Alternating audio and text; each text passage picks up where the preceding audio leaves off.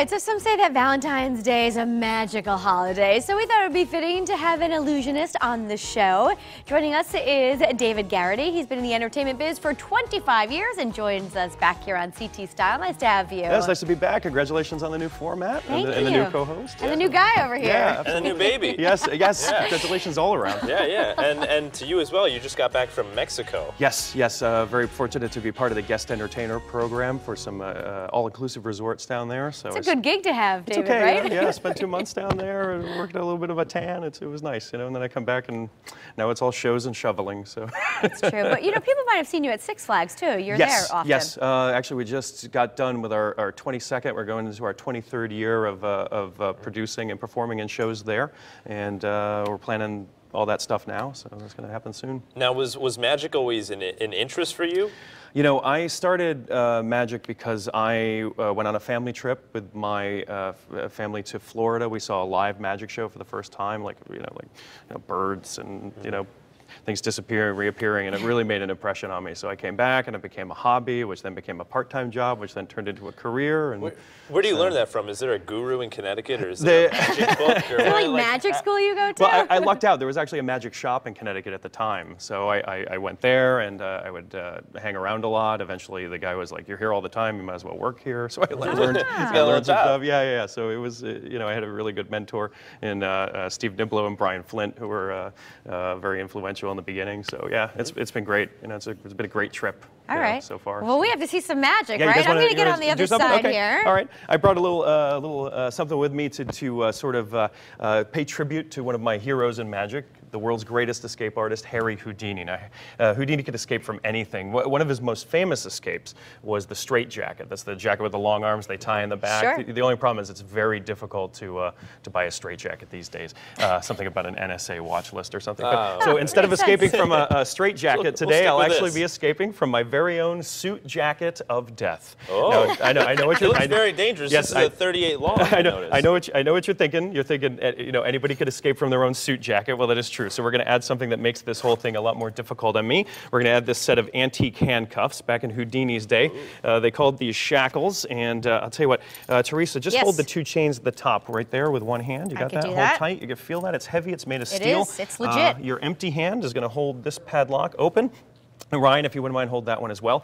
The easiest way to actually put these on is you're going to take the padlock and just go through one link first, bring it around the wrist to the other link, and then lock the two together. All right, you're in there, David. Excellent. Did I give it a pull? Make sure it doesn't just pop back open. Not. There you go. That's your kind of eyes of for the audience out there. Ryan, we're going to do the same thing on your side. Okay. You know what? We're doing this on TV. You know what? Let me try something I haven't done before. I'm going to try with these behind the back. So it's a little harder on the You sure you want to do this? You've never done this before? That's got to hurt. We'll see. We can always edit it out just in case it doesn't work out. Okay. So, now, for the folks at home, be a little patient here because this angle is a little difficult for Ryan. It's hard to see and get this locked up correct. Wow, there we go. Wow, that was fast. That was good.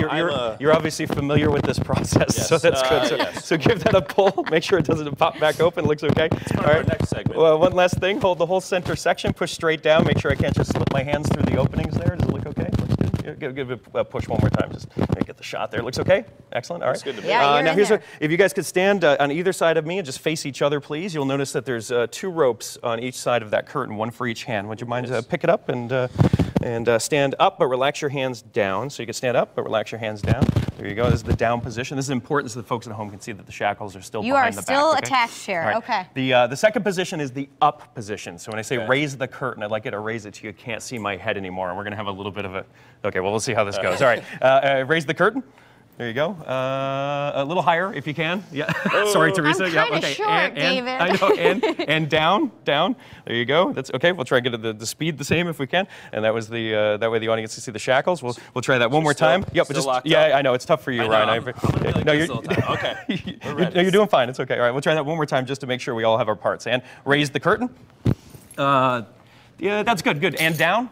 Now, just one thing, okay? Wait a second. How is that? Now, are you very flexible? How did that just happen? The problem is, I got to be honest with you. You guys forgot to check me for keys. Okay, now I had this key in my pocket. It doesn't work on these locks, and it's the only key I have. But how did that happen? I want you to know that I'm being honest with you today. Now, don't let go, but give that lock a pull. Just make sure it's still locked. Still locked. Yes, it is locked. Still locked over here on this side, Ryan. Excellent. Yep. Okay, good. All right. Now I feel like we're ready to start the escape here. So here we go. And raise the curtain. There you go.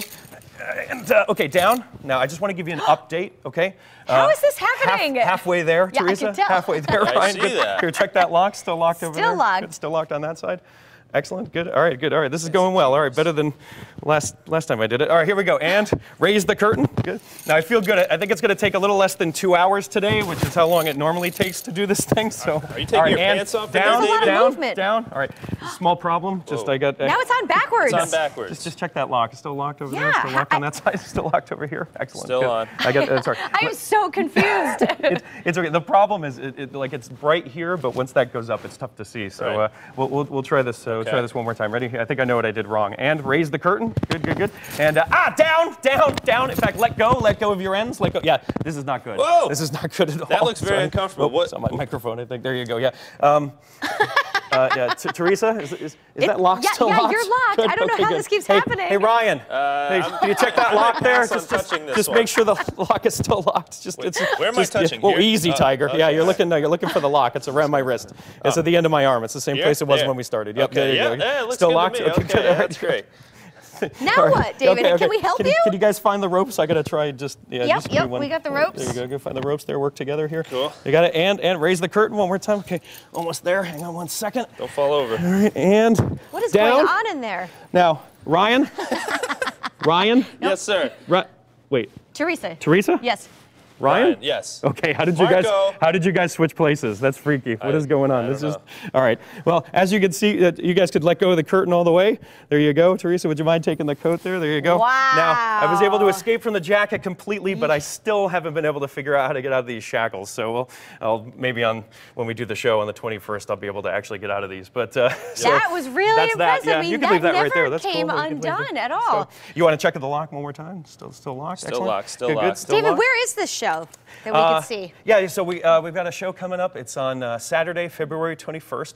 It's going to be at Costa Azura Restaurant, which is on East Broadway in Milford, Connecticut. Got it. The show, the doors open at 6:30 p.m. It's a dinner and magic comedy show. We're going to have a wonderful dinner from the folks at Costa Azura. My friend Adam and I are doing an adult 21-plus comedy magic show that night. Terrific food, and it's going to be there's going to be door prizes, and it's going to be a fun night. It is a 21-plus event, and it is to benefit the Jonathan Law post-prom event. There you go. So it's a what's your safe website? event, and if the info that came up for the contact Jennifer Miller on the screen came and went too quickly, they can contact me on my website, corporateconjurer.com, and I could put them in touch with the people for the tickets, because I think we're 75% full already. So right, there's we'll no get those guarantee tickets that there'll be then. tickets available at the door. So make sure you get them ahead of time. So Pretty impressive stuff, David. Good luck with All right. those shackles. I'm Yeah. going to hold on to this key, though. Okay, all right, thanks a lot. Sorry. Thanks. I'll get this one of these days. But all right, thank you so much for having me. I Sure appreciate thing. it. Awesome.